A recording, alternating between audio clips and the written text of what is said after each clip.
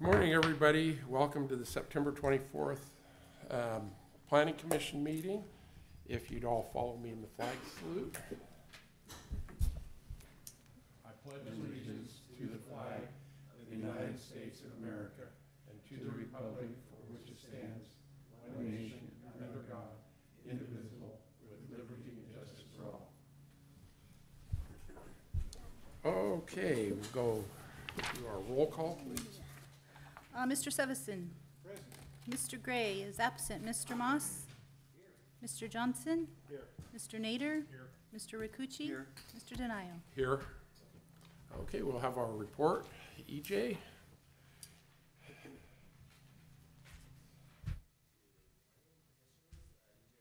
Planning Services Division. All I have is a few calendaring items to go over, and then we can probably get on with the meeting today. Our next meeting we're looking at canceling. That's October 8th. So if you can put that on your calendar.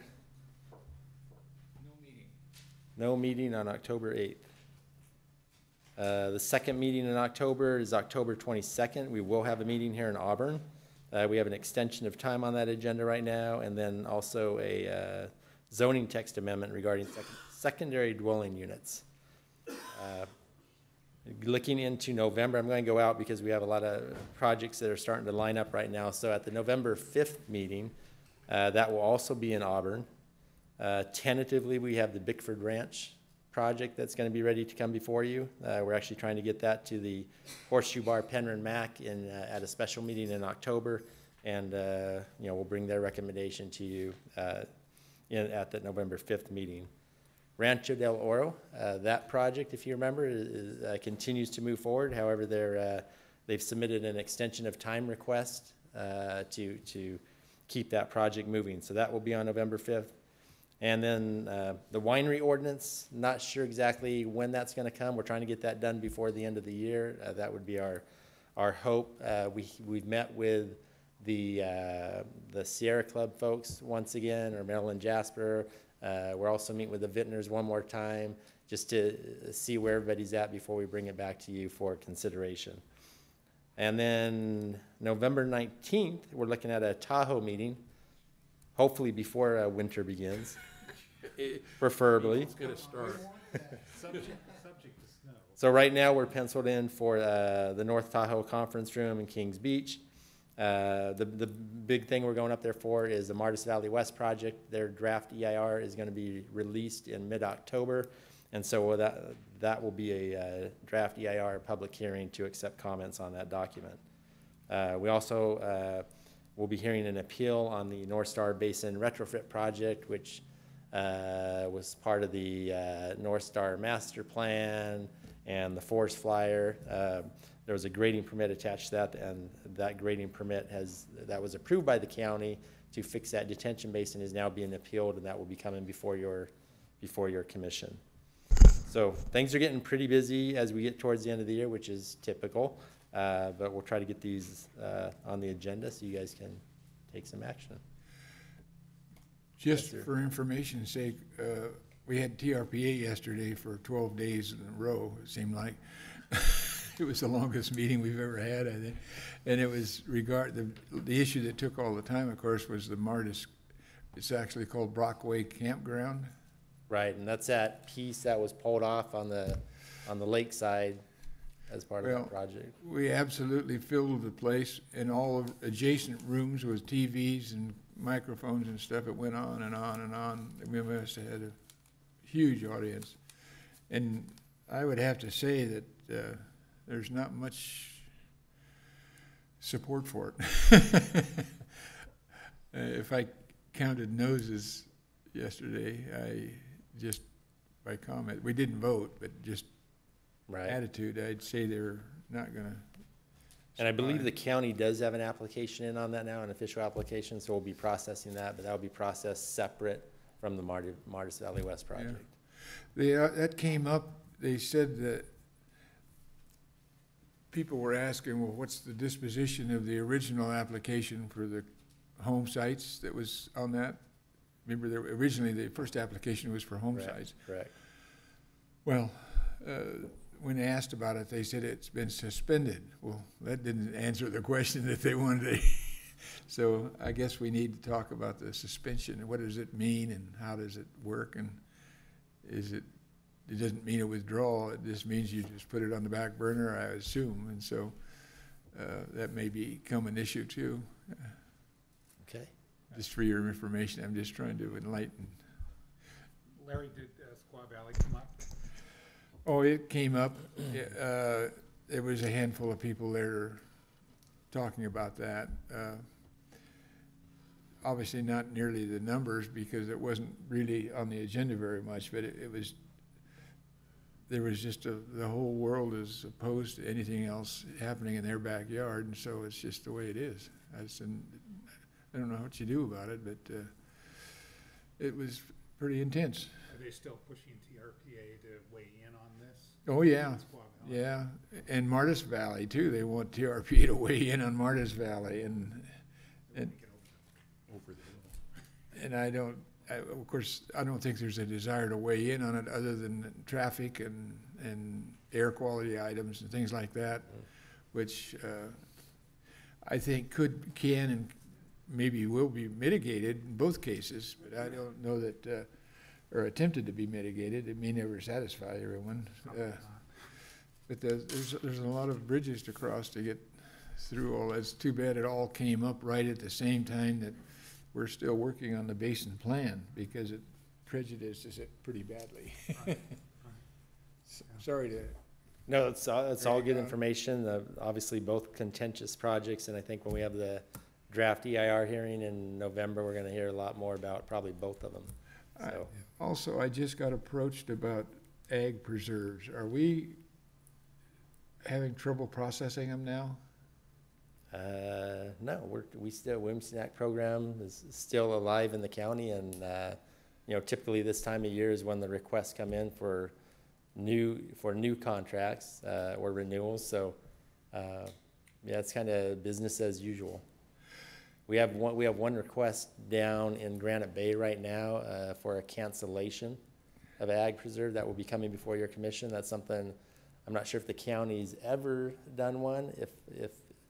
Yeah, just off the top of my head, I'm not sure if we've ever canceled a ag contract. Well, I just was approached in the parking lot by an old friend who wants to put several pieces in ag preserve, and he was told by the staff that we're just so backed up we can't get to it and do it right away or something to that effect. That doesn't sound right. Well, let's talk about it. Yeah, let me know the name and I can look into Bert that. Lefty. Oh, Alex's son. Oh, Bert? Yeah, we can, happy to check into that. I mean, you have to meet certain criteria, obviously, to establish an ag preserve. But anyway, we can talk about that offline. I'm not sure what but he asked, we're really anxious to get it done, and they said we can't do it right away, so I don't know. I just started. Right, happy to look into it.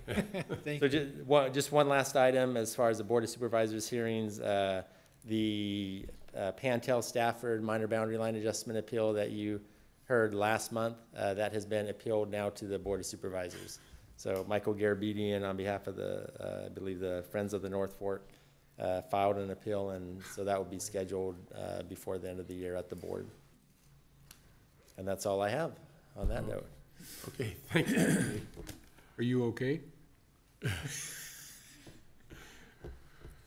Okay, at this time, Beat up too bad yesterday? I'll open it up to public comment. If anybody from the public wants to speak on any item that's not on today's agenda, now's your opportunity to speak. Seeing none, we'll go ahead to our, well, we don't, normally it's consent agenda, but there's no consent items for this hearing, so we don't have to worry about that. So we'll go to our first item, Peak 10 residential redevelopment vesting tentative subdivision map, conditional use permit, and mitigated negative declaration. Okay. Ready. Alan? You got it. Thank you. This is, as mentioned, it's the Peak 10 residential redevelopment project. It is in Kings Beach. It is for a vesting tentative subdivision map, conditional use permit to allow a planned residential development that will consist of up to 10 single-family airspace condominium units. There is, as part of the entitlements, there is a variance to the parking requirements to allow 20 spaces in lieu of the 31. To get everyone oriented where it is directly in the heart of Kings Beach. This is the event center, is right here. The existing structure is called Sun and Sand. It has 27 tourist accommodation units and 1 caretaker unit. This is Brockway Vista. It's a road right away, but it's a paper road. There's no improvements. The asphalt stops about right here. This is also part of the project, is a beach parcel. There's some correspondence in your packet from CTCs, the California Tile Conservancy. We've been talking to them as well. There is an easement that goes over this parcel here. So the project basically would be demoing the Sun and Sand building and then building the 10 condominium units known as the Peak 10. This is what the site looks like right now with the buildings. Sun and Sand, obviously, there's the core improvements that's happening right out in front. Part of the conditioning, too, that we're recommending to the commission is the community plan improvements, which is undergrounding the utility overheads. So those are in the Brockway Vista right away. The site is pretty impactful. It has a lot of asphalt, no BMPs. So this particular project staff reviewed with Peak 10, there will be quite a significant amount of BMP work. So the proposal, the applicant, when they came and talked to us, was to use the exact same footprint, basically, of what's out there today. And they'd be using the parking area here. So with the 20 spaces being proposed that's coming in at this location, staff agreed that, you know, that the parking made sense to us because of the 20, it'd be 2 parking spaces per unit, which is typical for single-family development in the Tahoe area. So these being condominium, separately owned, staff agreed that we can limit through CC&Rs as well, specifically that each unit have 2 spaces. But this is the layout, and it's better than what was out there before too. Initially, when staff started doing our review, you know, turn around, making sure fire department was okay with what was proposed, which they are, and then maintaining the view corridors that you get out towards the lake. And I'll show you a snapshot of that. This is an angle of the new building that's going in. It is one building. This is looking from the lake location. This is the event center. And part of the discussion, too, that you do see in your packet, we did receive a letter from Megan. She indicated the concerns maybe of the future community plan update, how this particular project would be allowed. Staff did review that, and there was a lot of feedback from the community of having the higher density in the core area of Kings Beach, that being residential as well, to allow people to live, work, and play there, so they can walk to their businesses as necessary. So we did review as part of the focus group to see if some of these concepts, what exactly was going to be looked at out in the Kings Beach area. That was something that staff did review, even though it's not necessary with our current plan. Our current plan does allow this use by a conditional use permit in our 1996 Kings Beach community plan. And you can see here is the overheads that will go underground.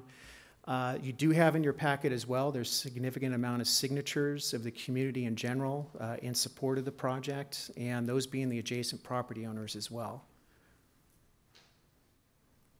And this is the view, what it's going to look like when it's built. And then this is the view corridors that will be maintained. The trees, the applicant, when we talk to them, they are maintaining the trees that are there as well. There'll be no removal of the trees. So they had very limited area to construct. And after review and getting feedback, staff is recommending, you know, approval of this particular project. We are recommending to adopt the mitigated neg deck, approve the vesting tentative subdivision map, conditional use permit to allow up to the 10 single-family residential airspace condominium units, and approve the variance to allow 20. There is an errata sheet you should have as well. Part of the errata basically is, again, to emphasize what CTC has provided feedback to us. They have that beach parcel. They wanted to ensure maybe in the future if they want to have something there at that location. So the errata is showing just that parcel number for the Sun and Sand parcel. There were some clarifications on the BMP, and then the last one there too was the timing, because it is a tentative vesting map, so we have to make sure that 36 months is in there. So there's 3 changes that staff is recommending to the Planning Commission as well. And I have any questions? Ellen, you mentioned that I think you said the fire agency has approved the access in and the ability to turn in there. Yes. If I saw the plan right, it looked like space number 20 was kind of over in that corner. And I Right. wondered if that would impede kind of using that as a turn area if there was a vehicle in that corner over there. Yeah, when staff reviewed it as well, we were considering that, and then we had fire department come back to us and they said they could serve it. And we could have done is remove that space and said, for maybe coming in this way, and even too, something we had to consider was the snow removal as well. Where is that going to be piled up? And because there's minimal parking. So the applicant has told us there's going to be a contract, they're going to be shipping that snow out. So basically, when it's snowing heavily, they're going to have removal of that snow to go off-site. But good question. We were thinking the same thing, but then we thought because of the variance constraints, we wanted to ensure there was 2 spaces per unit. Well, I guess if the fire agency is okay with it, that's fine, Yes. but it sure looks tight to me. I don't know how they can turn a fire apparatus in that. It's almost like they have to go in and then back out, because it just looks too tight. Right. Well, they do have, part of the fire marshal was indicating too, it was, because it'll sprinkler this building. So anything going, crazy at that location, the larger vehicles won't be there. Some of the questions we had was an ambulance, being able to go in there quickly and getting what they need to, and then fire did say they would be able to serve it.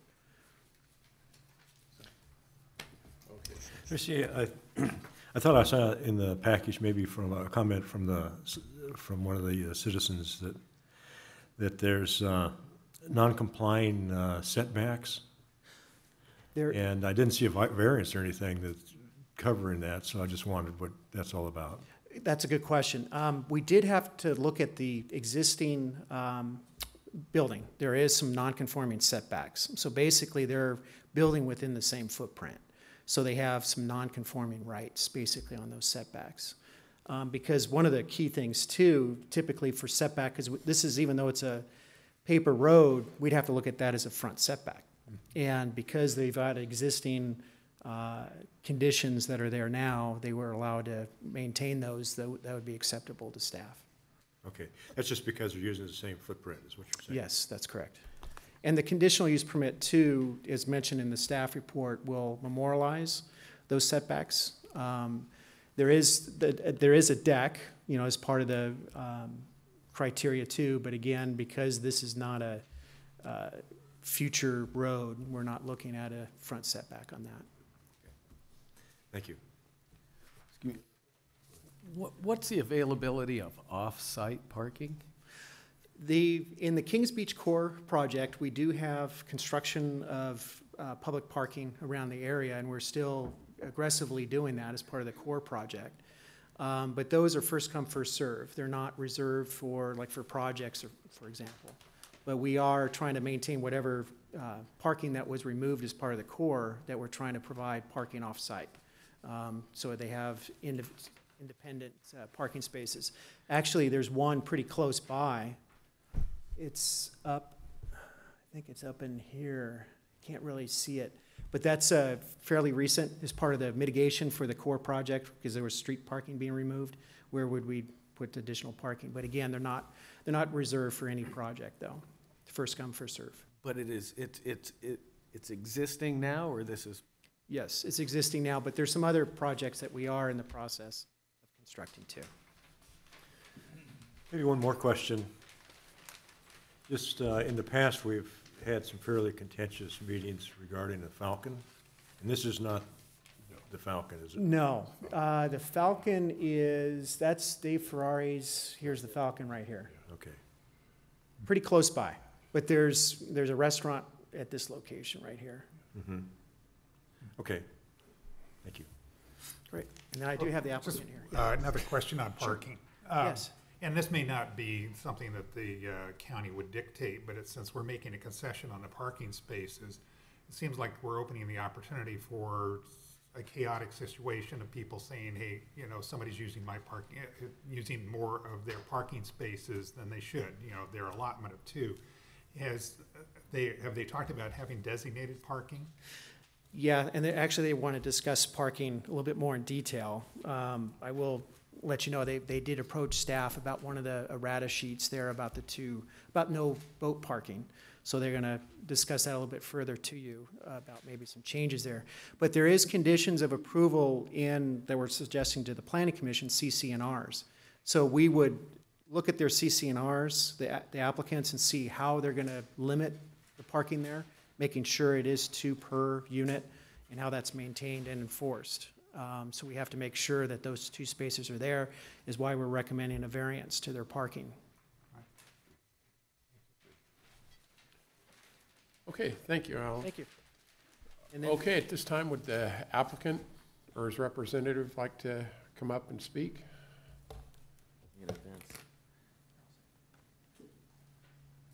Okay, good morning. My name is Andrew Ryan. I'm representing the Peak 10 project. I live and work in Kings Beach, and we have other project representatives with us today, and I just wanted to point to them real quick. Our team over here, first is Bill Johnson. He's a longtime Kings Beach resident as well. He's been the broker and land development consultant. He's also a general engineering contractor. Next is the investor, Todd Davidson. He lives in Incline, and then we have the architect team of Peter DiMattei on the right, or your left, and Dale Cox on the right. So let's see. Uh-oh, I think I hit the wrong button.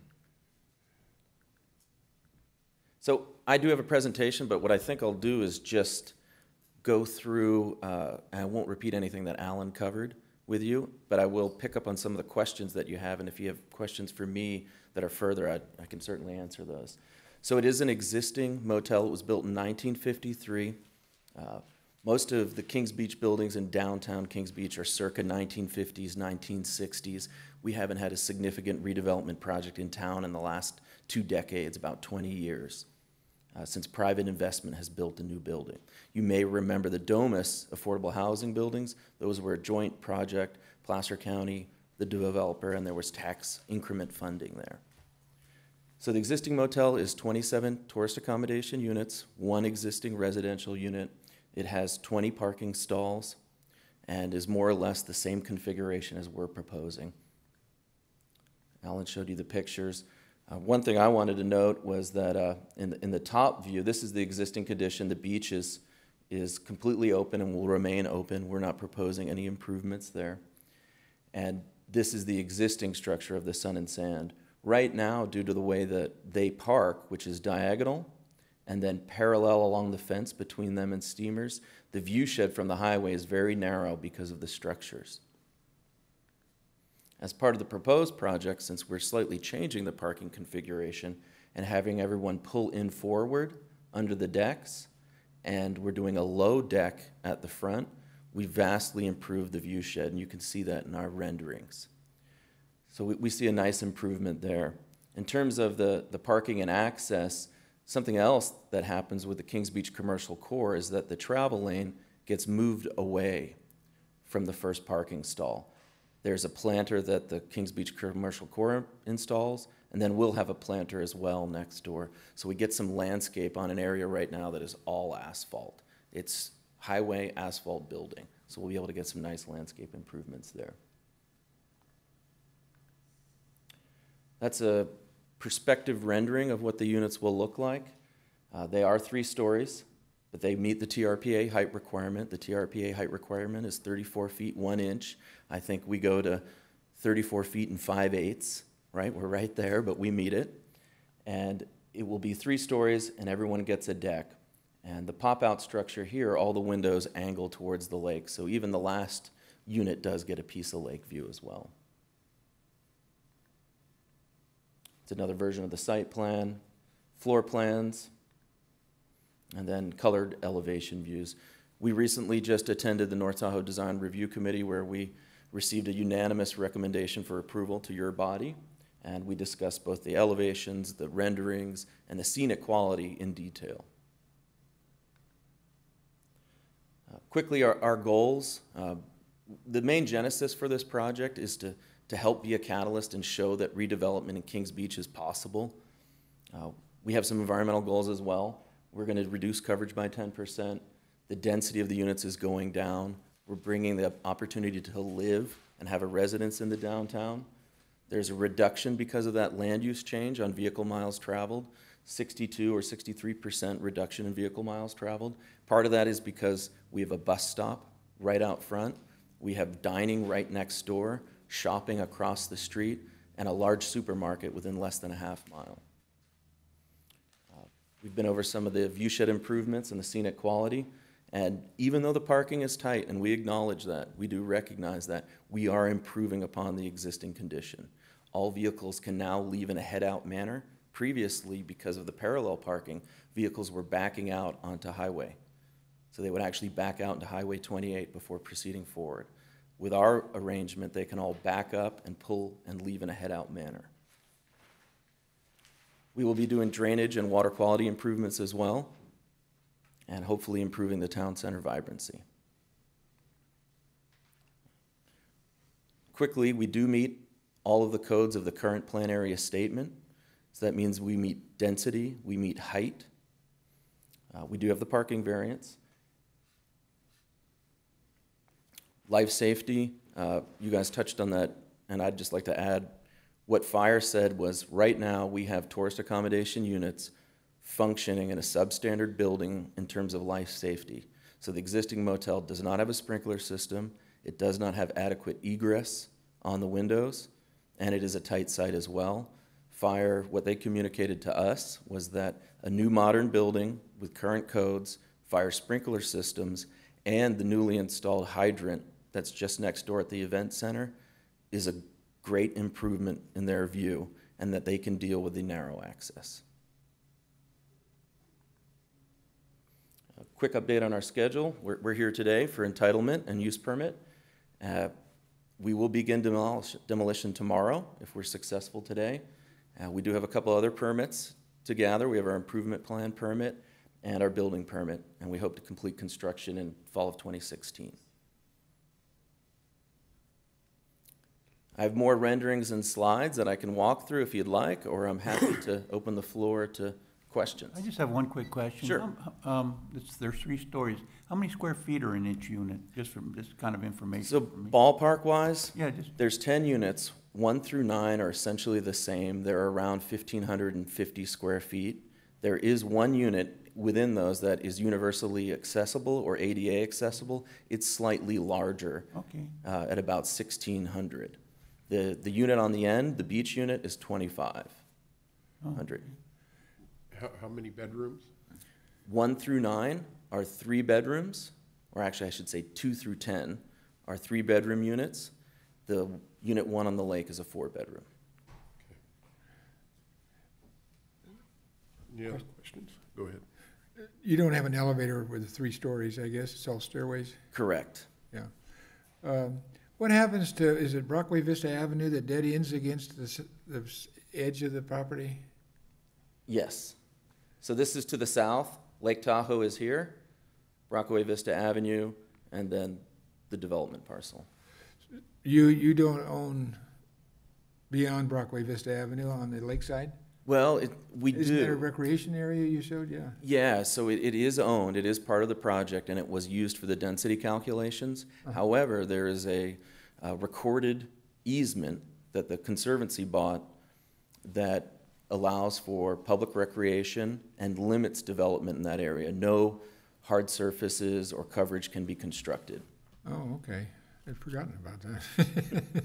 Yeah, well, we've spoken with Lisa O'Daly from the CTC. There is a letter in your packet that she wrote as well. Okay, well, that's good. What other questions do I have? So you're not going to try to have any of your traffic go through and out the back side and turn right on No, we are going to have one in and out here. okay, all right.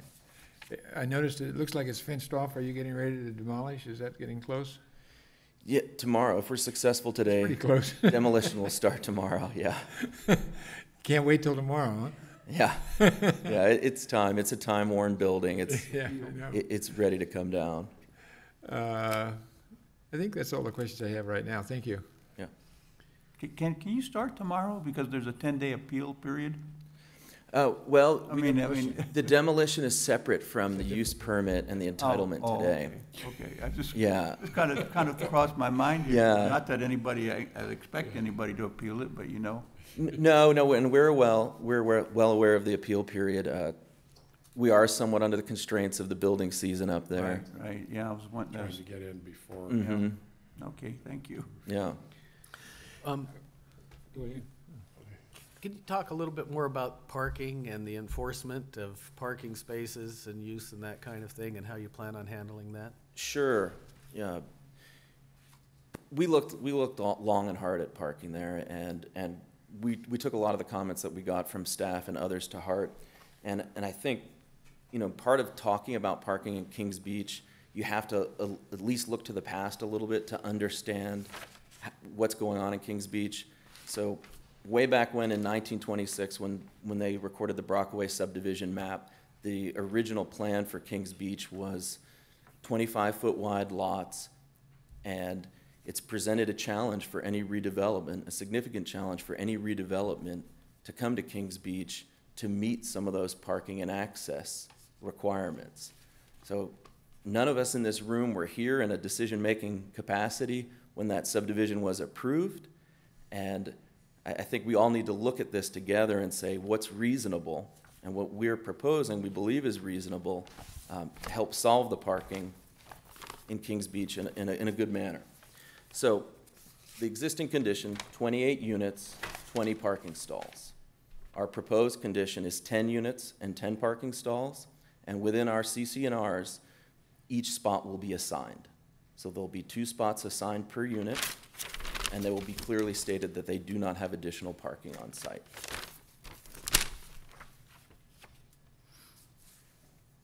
So the variance that we're seeking, how that's been, how we made that comparison is said, what does a typical single-family home, what are their requirements? They're required 2 spots. We look to apply that same metric. We also have the benefit that we're urban infill. We're downtown, where residents can walk next door, like I said, to steamers or dining, walk to across the street to shop as well. Yeah, but what happened if I wanted to come and visit you? If you were living there, where would I be parking? Since I wouldn't have a parking permit or something, just a question. Sure. So I think Alan touched on some of the availability of the Kings Beach lots that are nearby. So there is public parking available there. There is also on-street parking that's available as well. So there's almost right outside the front door availability, and then in the satellite parking, there's availability there. So you're gonna like mark each parking spot as, exclusive use of unit 1, and there's 2 spots. And Correct. And if Rich goes up there, he can only visit somebody that has 1 vehicle if he wants to park in front of the place. Is that it, Rich? Well, yeah, if I came up and visited somebody and they said, okay, you can park in my extra spot if they only have 1 car there. Yeah. I guess that would be, but if they had 2 cars there, I'd have to go someplace else. Right. Okay. Correct, yeah. There's been a proposal, and I don't know how it dovetails in with your project. I think it's put together between the county and the Conservancy about a walkway going parallel to the lake shore, and it would kind of go in front of your place, and I'm not exactly sure. I was looking at a map I have here that I got last week at the Conservancy meeting. And Yeah. And are you basically supporting that, or is that? Well, most definitely. And the promenade or the Kings Beach boardwalk, it's kind of flip-flopping between names. That came out of a Kings Beach visioning exercise that the community went through. Both myself and Bill Johnson attended that and were part of those meetings. And the idea is to link the east side of Kings Beach to the west side with a boardwalk-type feature. Brockway Vista Avenue, since it's public property, is kind of what everyone has their eyes on. Todd Davidson, the investor, he's well aware of that potential of that project. We've told staff that we're supporters of that project.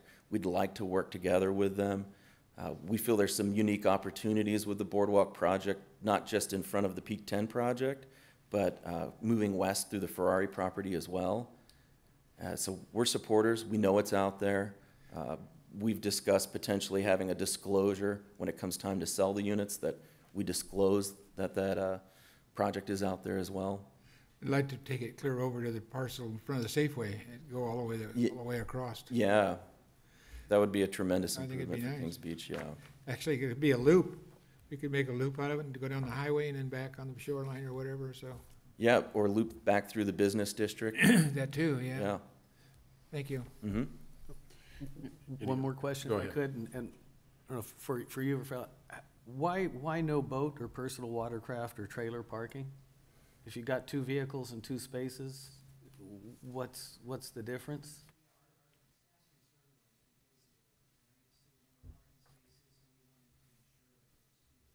All times at that one per unit.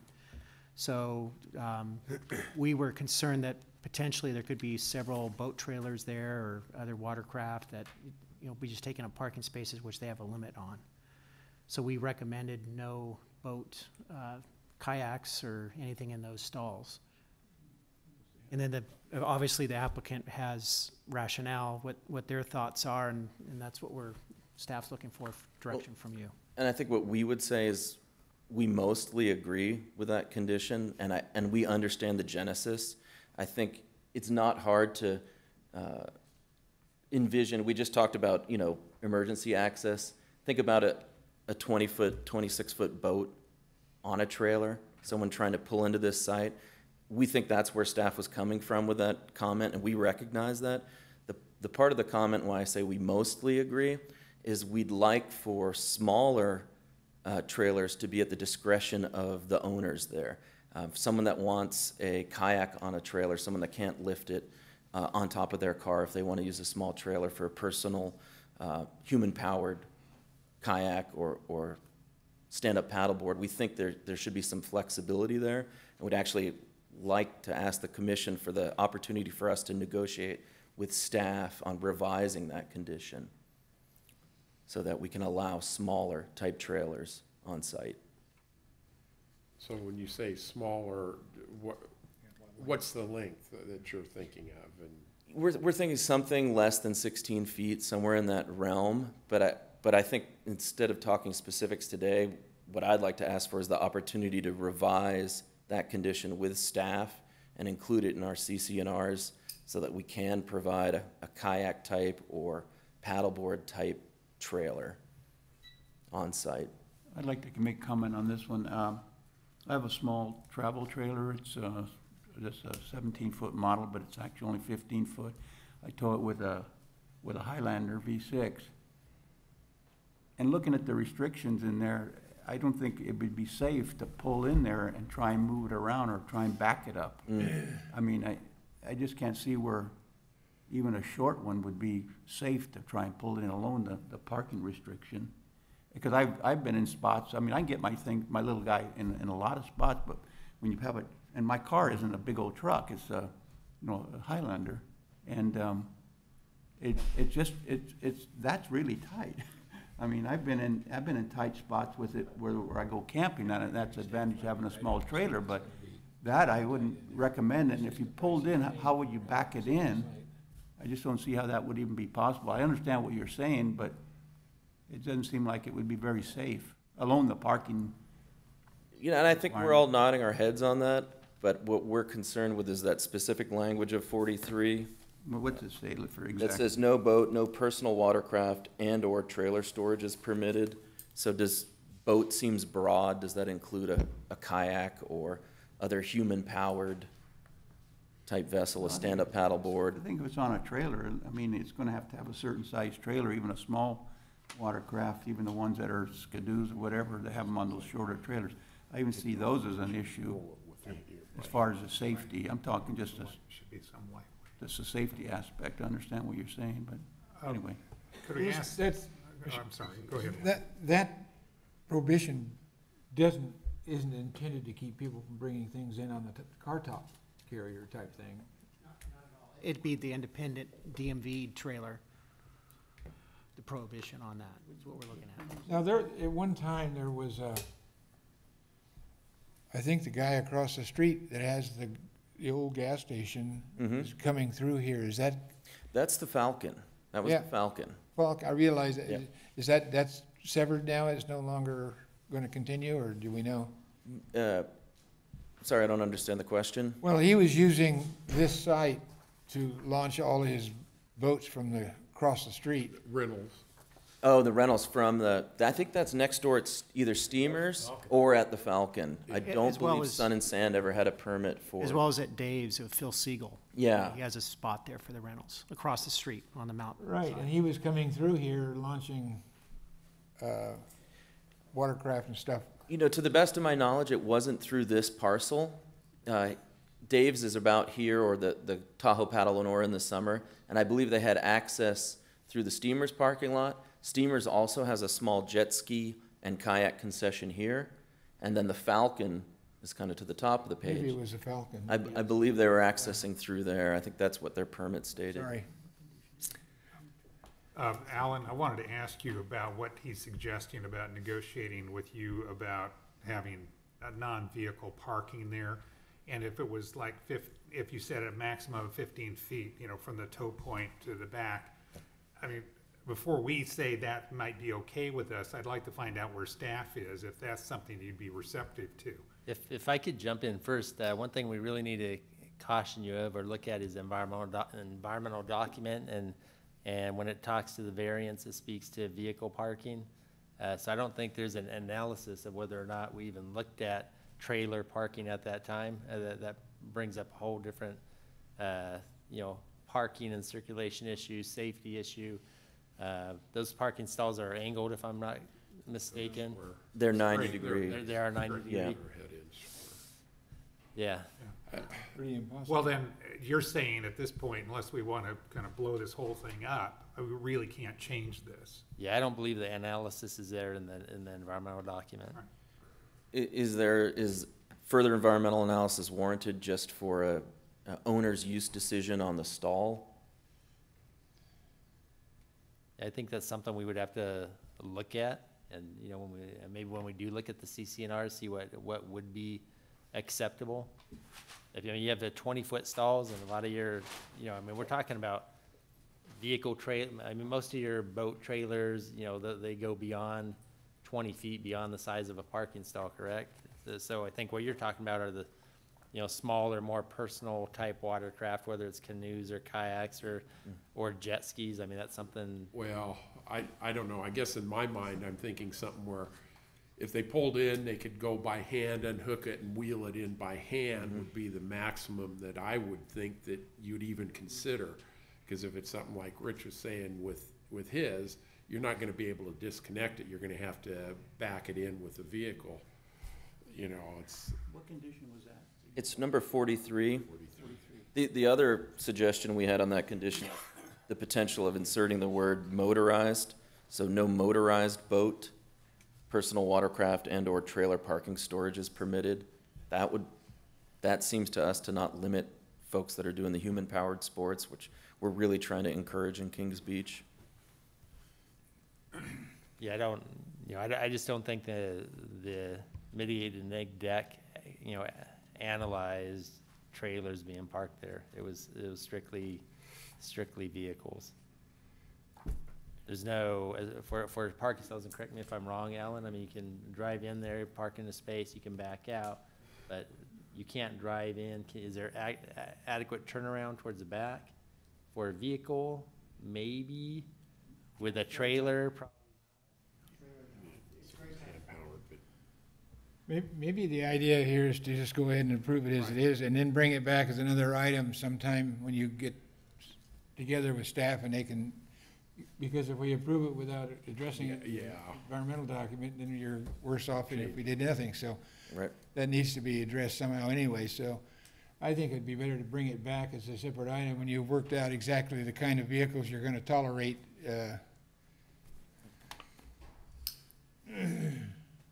Larry, there is a couple of, can you please just state your name? Oh, and Bill stuff for the Johnson. record? Okay, Bill. if you look at the way the parcel expands, it expands 25% on the area right here. So there is some area in there for a small trailer for a car to actually drive in and back. I mean, we have dumpsters, containers, heavy equipment in there right now, and we've been able to witness that. Not in the first portion, say the first 125 feet, but the portion from where that angle point is right there, from there up to there, gives us a little bit of room to maneuver. But I still don't think we can do anything today on that. Right. Change. That's You're gonna have to bring environmental, it back right. later Yeah. at some point. Right. Commissioners, let me tell you the concern I share also with EJ about the environmental document. The variance was to reduce the amount of parking, and what the neg deck did is it looked at what the project description was, which is the parking for those condominium units. Now, if, for example, you have several of these units to decide to use one of their 2 parking spaces for boat storage of any sort, then there is the potential of impacts related to where other cars will go, circulation, the parking. None of that was looked at within the environmental document. It's not to say there is an impact, but it would not be prudent to go forward and ignore that fact.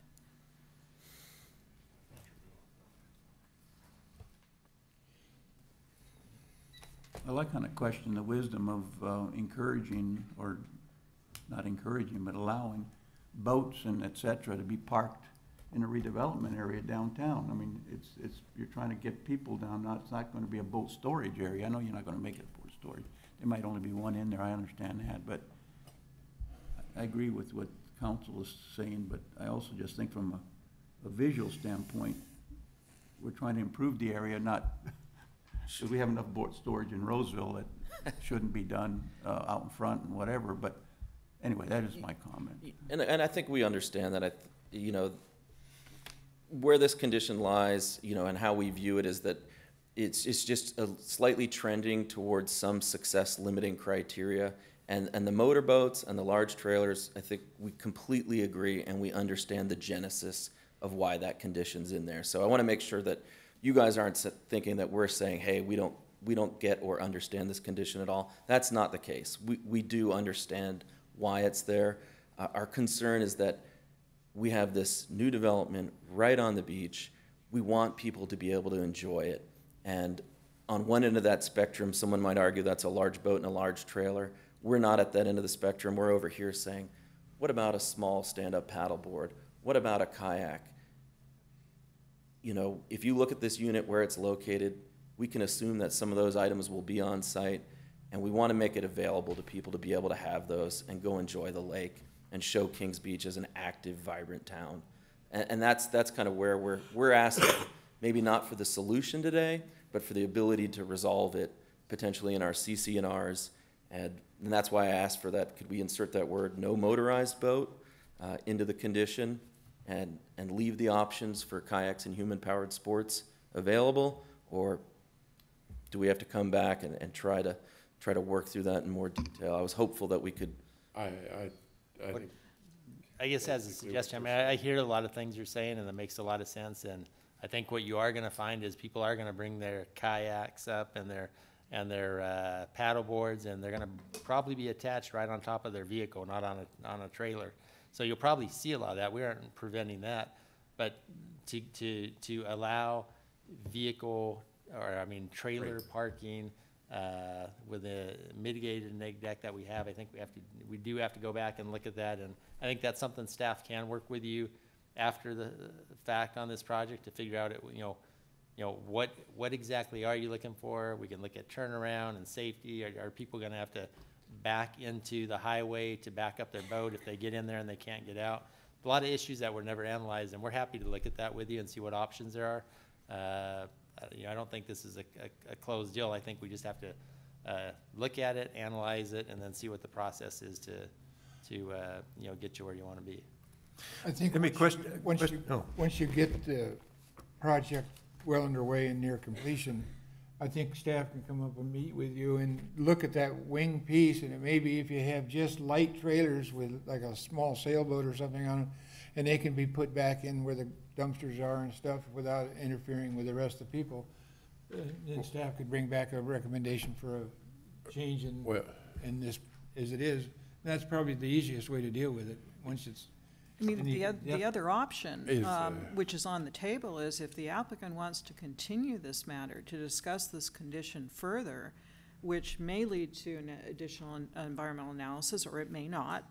It's a matter of really sitting down and looking at it. That is the other option. So they can't Well, knock down their building. But I'm just posing it out that we Well- have one of two options here. Actually, one thing, even if you eliminated the trailers completely, is like, they have storage areas, you know, just the frames where if you have a stand-up paddleboard, where, you know, looking on site, if you have dumpsters there and stuff where it's low profile, you've got the deck out there somewhere where, you know, they turn the paddleboard sideways, and then they have kayaks and stuff. You see them all over, where you can get, if you only have 10 units and everybody has 1 or 2 paddle boards, I mean, it doesn't take up more than probably a 15 by 20 foot area where you can get a lot of that stuff if they're stacked too high, Get a lot more in. you know. Because I see us getting into the trailer deal, trying to set something up, and actually with all the stuff that we have here today, if we want it approved, let's get Yeah, and work on this, and then you can move forward with staff later. right, and maybe as an idea too, Andrew, just thinking out what was mentioned, it could be part of the HOA, maybe it's an amenity, maybe it is a kayak, a canoe that's stationed maybe on the deck where it's not a trailer that's associated with it, and the trailer goes to a legal site. And then the residents have an amenity for everyone that can be there, that could be non-power, that you can use. And we can approve that through these conditions, through the CCNRs, when we work with you. Maybe that's an option too. No, no, just, Yeah. thank you for the discussion, and I understand. I understand where everyone's leaning. Okay. Well, for some of this stuff, I guess, are the units each gonna have a storage, some kind of storage tank for skis and that kind of thing? They do. They each have a small closet that is exterior, and then they have full closets and plenty of storage space inside. And so these storage spaces wouldn't be large enough, though, for like a paddleboard? A paddleboard would most likely be stored on the deck.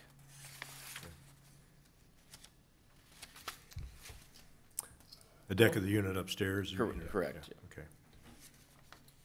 Okay, looks like answered all the questions, thank you. All right, thank you. Okay, is that it? Okay, anybody from the public like to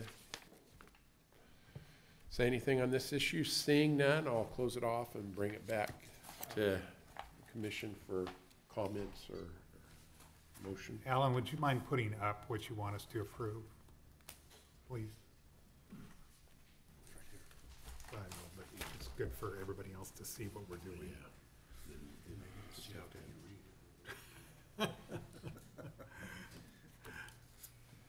Oops. Oops, that's yours, that's right. Thank you. There you go. Are you ready for a motion, Mr. Chairman? Yeah, sure am. Okay, I'm going to move that we approve the project with the following conditions and considerations. Number 1, adopt a mitigated negative declaration and mitigating monitoring program prepared for the project. Do you want these individually, or can we do them collectively? Individually or all Well, as you one? want to get them, One would- one at a time or all of them? Okay.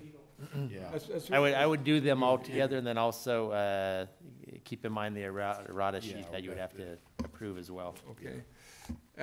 Secondly, approve the vesting tentative map, subdivision map, and conditional use permit to allow up to 10 single-family residential airspace condominiums units. And 3, approve the variance to allow 20 on-site parking spaces for the Peak 10 project.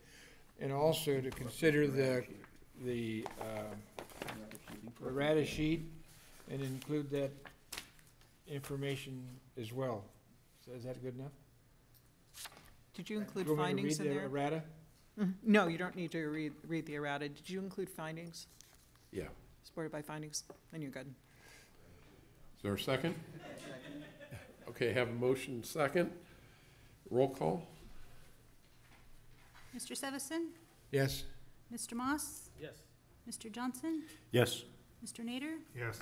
Mr. Rakucci? Yes. Mr. Denayo? Yes.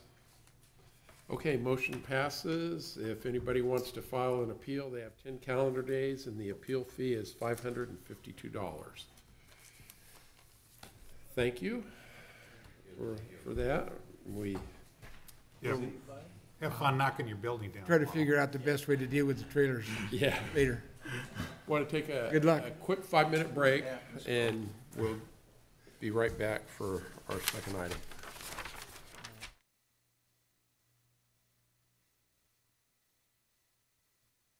Like you're Yes, up thank you. again. Up again. This particular project, it does require a re-subdivision. It's 7 independent lots. It's our typical 25 by 125 lots. It's located in Kings Beach. This is the site right on Trout. And to make it clear, it is in the staff report, just for public knowledge as well as the commission. It's regulated by HCD, which is the state. It used to be a mobile home park, so there's modulars that came into this particular location. So the environmental review is very specific to the map that they were looking for to redraw these 7 independent lot lines. And I want to make sure it's clear too, initially when staff reviewed it, we were looking at a variance because they were reducing the non-conforming lot sizes. But because they're not reducing it further, it would not require a variance. They're maintaining the existing non-conforming sizes of the 2,500 square feet. So I just want to make sure that's clear. That was initially in the public noticing, but the staff report, we're just looking for the tentative map, not the variance to lot size. But because it's HCD2, some of the questions you had on the previous project is setbacks, parking.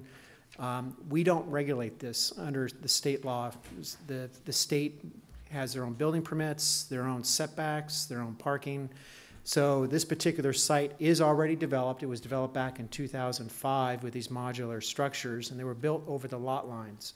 So the applicant came to us and said that they want to redraw these lines and be able to sell them off independently. So that's what you have before you today, is just for approval by the commission, is the redraw of these lot lines. So to get everyone oriented, it is in, we call the grid of Kings Beach. It's right in the center of it. It's zoned residential. It meets the density. This is the proposal of going around the existing modular buildings that are here. There is one lot line would go through 2 garages here, but again, that's up to the HCD from the state to regulate that requirement through the building. This is what the easement exhibit is as well that you have in front of you. The existing site is mentioned. It was improved. It does have TRPA approvals. This one took a while for us to get it in front of the Planning Commission. There was a lot of discussion from the fire district as well as the public utility district because it was already built. They had to come up with requirements on their end because there's no building permits, no improvement plans to the county. They had to independently work with the applicant to get those things addressed. That's why this project has been taking so long. Some of the criteria too the commission should know of is notification of the tenants. There is language in the staff report. Per the subdivision map law, we have to be able to notify, or actually the applicant has to notify the tenants, ensuring that they're aware of this re-subdivision so they have the opportunity to purchase as well. So that's disclosed in the staff report. And with that, it's pretty straightforward. This project is only to redraw the existing 7 lot lines, and if there's any questions, I'll be happy to answer it. I do have the applicant here as well, but we are looking for adoption of the mitigated neg deck and the approval of the tentative subdivision map. I see, yeah, these actually look like houses. Yes. At what point does the state lose interest in regulating these, particularly since they're being divided into individual parcels? Good question. Because it initially was a mobile home park, they have the regulatory ability to approve structures there and trailers. Because of the state, they trump the county with regards to those entitlements. I've seen one time since I've been with Placer County, there was another trailer park, actually two. There was Stoker's as well as John Stafford's that they relinquished control and gave it directly to the county. So then we were able to regulate what was able to be built on those two sites. This specific one, the HCD is still going to be regulating it on their end. They're not going to relinquish it to the county. And so the property owner just hasn't elected to go to the state and ask to be removed from that process? I'll let him answer that question. Well, there originally was 7 lots, is that Yes, correct? that's correct. And they built these units across these lot lines evidently. Correct. I don't know why they would have done that, but anyway.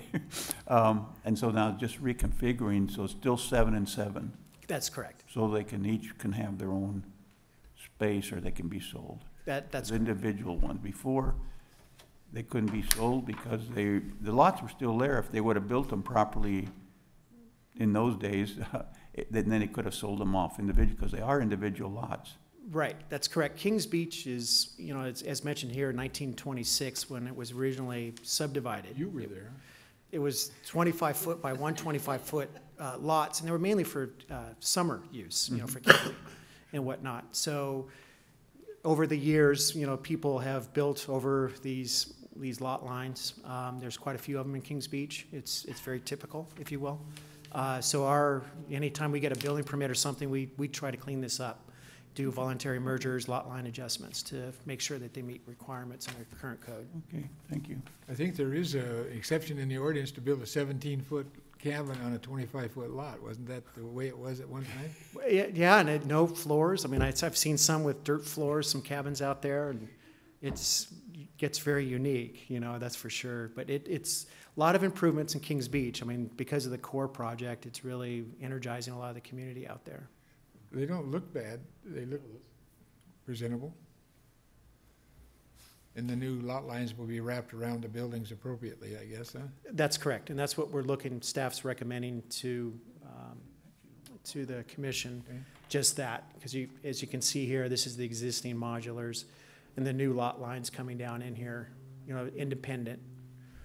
As Richard was saying too, that's what you have here before you, is to make sure that they're able to sell off those particular lots with the structure on it. Are these modulars on concrete foundations, or are they on yours? I'll let the applicant discuss a little bit more with that, because again, it's not under county review. Thank you. Just one quick question. Who maintains the entrance road there?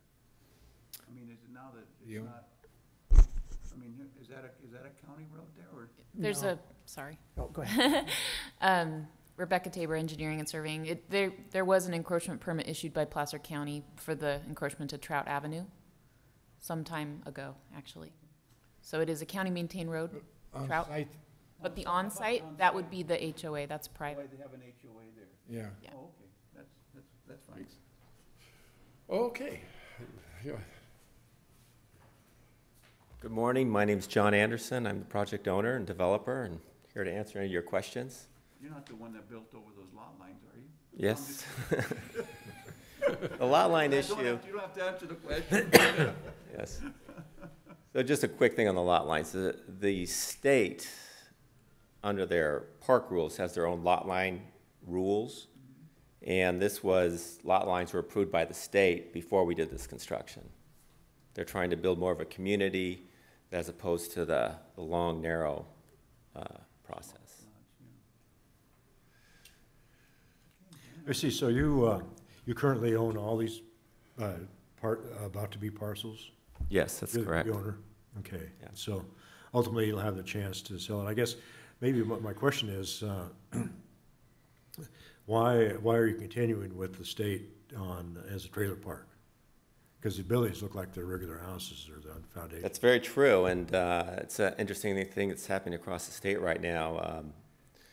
Trailer parks are changing. You don't see them there. And in fact, the standard trailer you see is actually illegal in Tahoe because of the snow loads. The requirements now that any trailer installed around Tahoe has to meet these very strict snow load requirements, have to have strict foundations. And this is a process that's happening around, and it's really hard to tell a difference. I guess the only really difference you see is whether they're manufactured as a modular in a factory versus stick-built. Obviously, it's nicer than it was. Yes, and tenants are very happy, and at least 2 of the tenants are interested in purchasing. And so now you'll be able to sell these as you get new lot lines individually to whomever you. That's correct, and there will be an HOA, which would, owners would have to take care of the common properties. Okay. Does the state require you to, was this built under a low-cost program where you have to get certain standards, or are you free to do as you choose? No, there's states with very strict rules. They have their own inspectors, had to go through their process. And one of the changes, the only physical changes that we're doing right now is the water department wants us to put in separate water meters. So my next step will be getting the state to approve that, because anything that happens has to go through their process as well, physically, the separate water meters. Will this stay under the state's program forever, or will it eventually come back to the county now that it's a lot and block? Well, who knows? My thought is it'll probably stay in the state forever. Yeah. And that's with no intention of ever changing that. Okay. Do they pay, when someone buys one of those from the state, do they then pay taxes? And does it come to the county as? Yes, that's correct. They It pay does. property taxes, absolutely. Both on the land and the. Yes. And the building improvements. So this is considered affordable housing? Is it under some kind of program for that? No, it's not. Okay. So, because I don't know whether there's some requirements for this area to have a certain level of affordable housing. And this looks like it might be something that could qualify just because of the size of the structures. But I don't know what your price range is on those. Yeah, there's no affordable housing requirement on this project. That gets into rent control and sales costs and stuff, and I think a lot of people try to avoid that if they can. Okay, any other questions? No. Okay, thank you. Thank you. Is there anybody in the public that would like to comment on this project?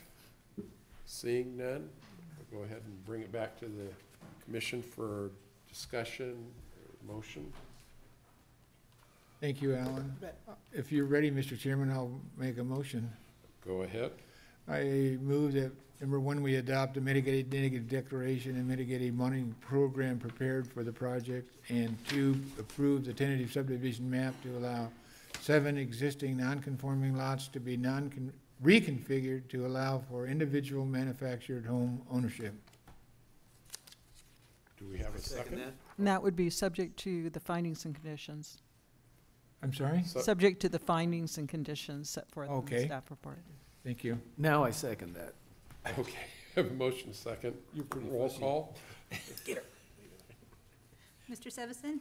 Yes. Mr. Gray? Mr. Moss? Yes. Mr. Johnson? Yes. Mr. Nader? Yes. Mr. Rakucci? Yes. Mr. Denayo?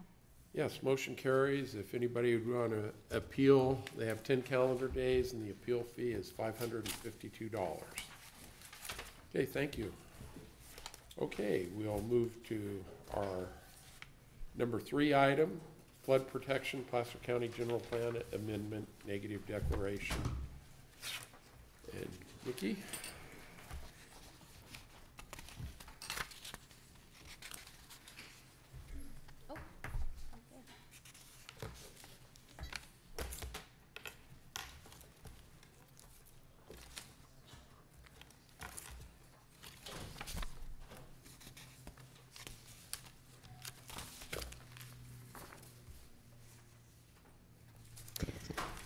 Good morning, Nikki Street, actually good afternoon, right? We're fast approaching afternoon. Nikki Striegan, Planning Services Division. I am here today to present a general plan amendment for flood protection that is guided by state legislation and affecting every city and county in the state of California. This morning I'll be talking a little bit about the background and purpose behind what's being proposed, the legislative requirements, the proposed changes, or an overview of the significant proposed changes and the impact on our communities. As you know, flooding can cause a significant amount of destruction in terms of economic assets and loss of life, and a variety of events in the state of California have happened in the last 30 years, predominantly impacting the Central Valley, but also the issue is sort of elevated with nationwide flooding events like Hurricane Katrina and so forth, and that's kind of where all of this is stemming from. This has raised concern to proactively address the issue of flooding in the state. The reason, as I mentioned before, why staff developed these amendments is because the California State Legislature passed a number of bills that required local agencies to begin acknowledging the connection between land use and flood management. The general plan sort of being that main tool that drives land use and future development. The package of legislation, as I mentioned, really looks at general plan changes, but it also brings to light this new idea of an urban level of flood protection, and that is called out, defined, and refined through a number of processes in the legislation. We'll talk a little bit more about that in a few slides. So looking at the legislative requirements, there was a package of about 6 interrelated flood management bills that were passed in 2007, 2008 that we are required to comply with. Additionally, the county is in what's called the Sacramento-San Joaquin Drainage District, largely based on a flood protection facility that we have in along the Bear River in the southwestern corner, up towards past Sheridan, up in that corner, that qualifies us to sort of participate in some above and beyond requirements for other parts of the state. So consultation with the Central Valley Flood Protection Board was required for us. We submitted our safety element to that agency for review and received no comment.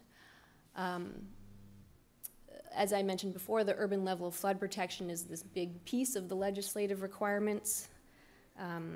And just to cover the definition for that, it determines protection that is necessary to withstand flooding that has a 1 in 200 chance of happening in any given year. So it's a 0.5% chance in a year. This next slide takes a look at the criteria under which a project is subject to the urban level of flood protection. And there are 5 criteria. A project is subject to the urban level of flood protection when it meets all 5 of these. So it has to be located within the Sacramento-San Joaquin Valley, and essentially everywhere in Placer County west of the Sierra Nevada crest meets this criteria. It has to be located in an urban area with 10,000 residents or more. It has to be located within a flood hazard zone in a FEMA map, in an area with potential flood depth above 3 feet, and then in a watershed with a contributing area of more than 10 square miles. So we'll kind of take a look at what that looks like. From a cross-section standpoint, you can see here the normal stream channel here on the bottom, the limits of the 200-year and 100-year floodplain, and then this sort of key piece of criteria, which is a flood depth of 3 feet that's measured from the 200-year floodplain to where you see this 3-foot mark. That's actually where the urban level of flood protection lies. It's this hatched area in the middle. You'll notice in this example that the urban level of flood protection is actually contained within the 100-year floodplain. And Placer already regulates to its 100-year floodplain through participation in FEMA's federal national flood insurance program. So technically, we already protect to this level. This is another graphic, just looking in terms of a plan view. You can see the light blue is what shows the limits of the 100-year floodplain. Just outside of that, in the dark blue line, is the 200-year floodplain. And then, of course, the urban level of flood protection, which is measured from that, again, key criteria, 3-foot depth from the 200-year. That's shown in the hatched or dotted area. Based on staff's analysis, in almost all instances in Placer County, the urban level of flood protection will be within that 100-year floodplain boundary, and then therefore just subject to standards that we're already imposing on projects. So looking at some of the actual amendments, we have made to the land use, natural resources, health and safety, and public services and facilities elements. The first three were actually required by the legislation. The public services and facilities element for Placer County, we have a flood protection section, so in order to keep the entire general plan consistent with itself, we made updates there as well. Biggest change being, instead of referencing protection to the 100-year floodplain, we have defined something called the county regulatory floodplain, and that term now includes the 100-year floodplain and the urban level of flood protection. We've also tightened up some of the language referencing our stormwater management programs, again, something we're already doing but was reinforced by the legislation. The safety element emphasizes partnership with other agencies in the state. Again, something we're already doing, but the legislation was encouraging some policy language on that, as well as the safety element now includes procedures for development review if a project is located in the urban level of flood protection. Some other significant proposed changes are the inclusion of an implementation program to map and identify some of these new areas. Staff actually has a handful of maps, or we have some maps on hand, but there are a few key areas in the county that we have not mapped. And between our flood district and the Department of Public Works, we have an implementation program written here that will bring that forward. We've added some new additions to the glossary, as you'll see in your packet. And then I thought it was worth mentioning that this amendment comes to you without modification of land use designations, the land use map, or the capital improvement plan.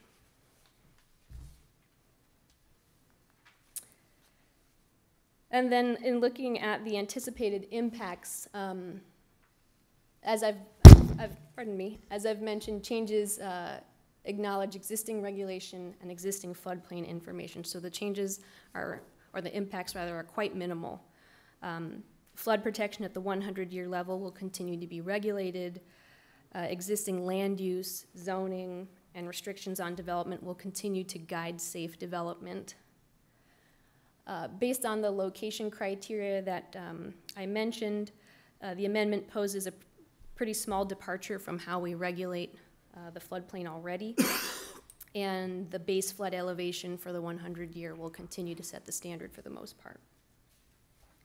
In terms of impact to development and project applicants, our bigger projects like specific plans and subdivisions will be required in the short term to do some mapping. In fact, Rick might be able to speak to a specific plan project that we have already in-house that where the developer and the applicant has done that work for us, knowing that this is upcoming. And then small development projects like a single-family home that are in the floodplain, we aren't expecting to do mapping. That's kind of an onerous thing to have them do.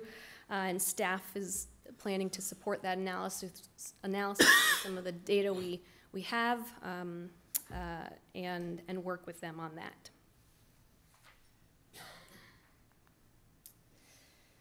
A neg deck was prepared for this general plan amendment.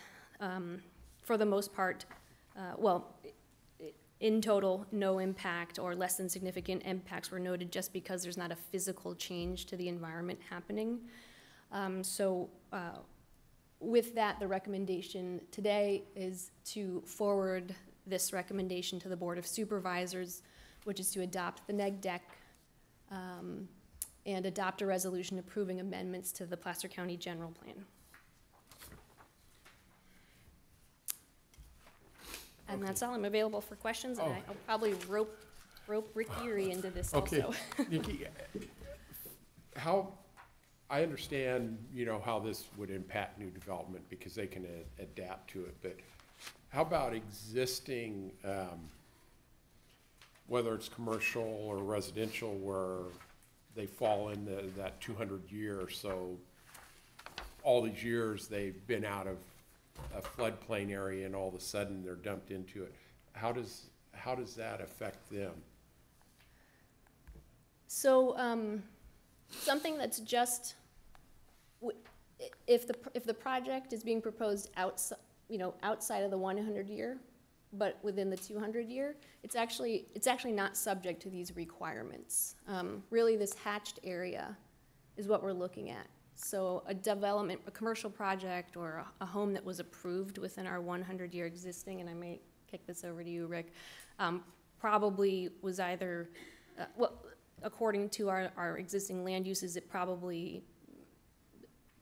wasn't, it was set aside already as a flood hazard area or open space or whatever it may be, or it was subject to whatever standards we put on projects that are in a floodplain, but like elevating the structure and so forth. Okay, but I'm talking about it.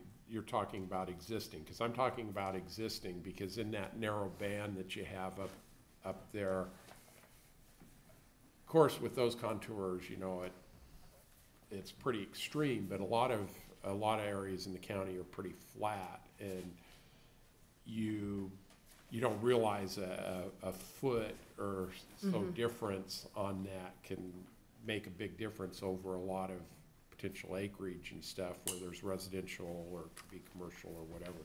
And I was just wondering what's the impact to existing development? I mean, other than, what is it, just their insurance probably goes up because they're in a floodplain now?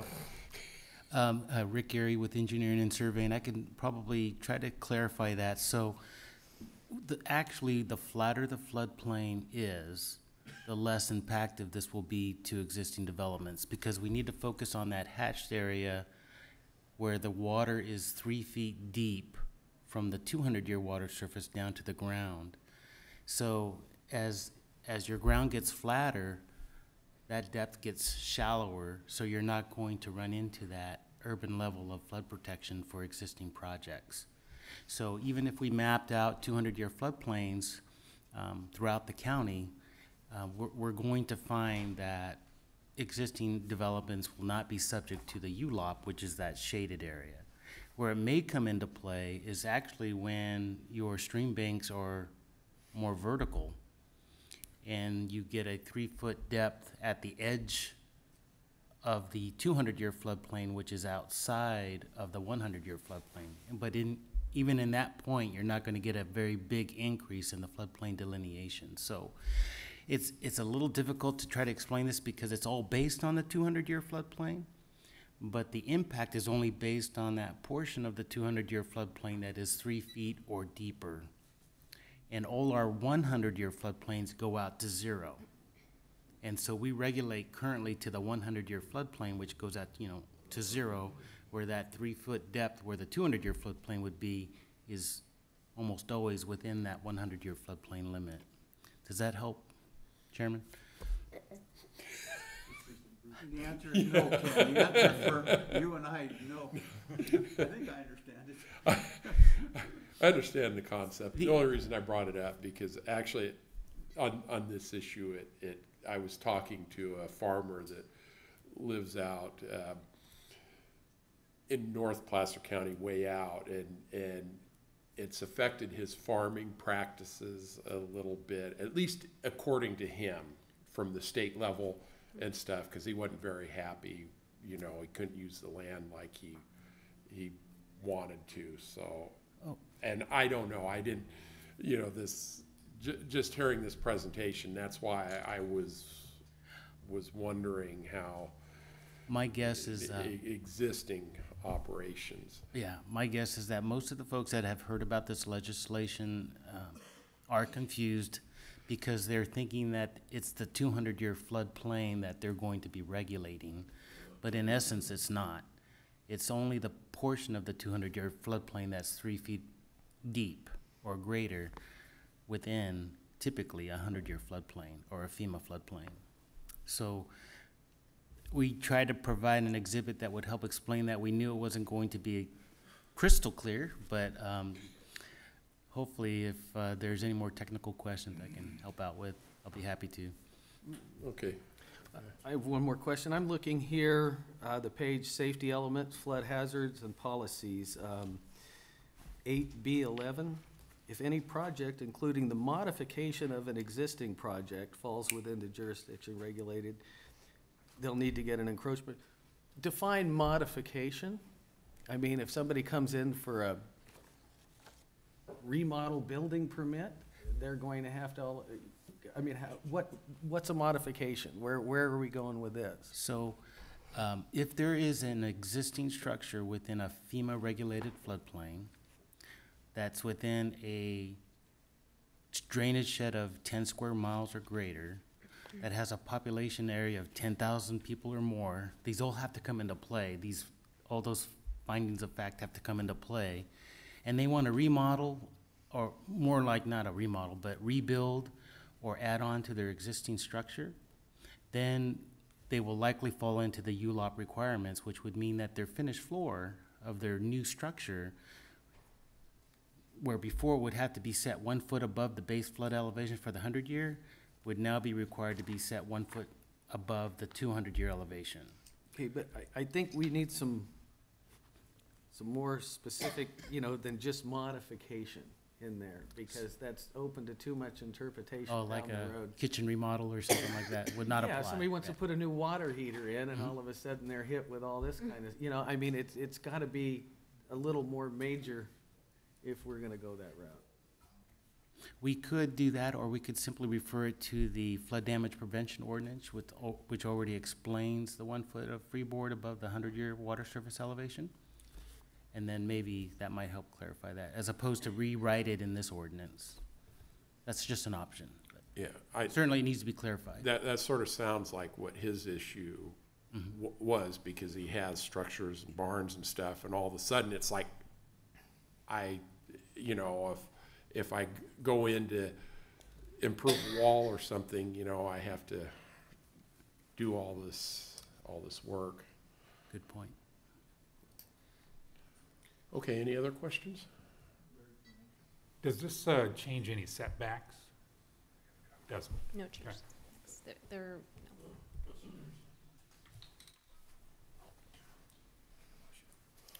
Oh, okay, any more discussion, motion?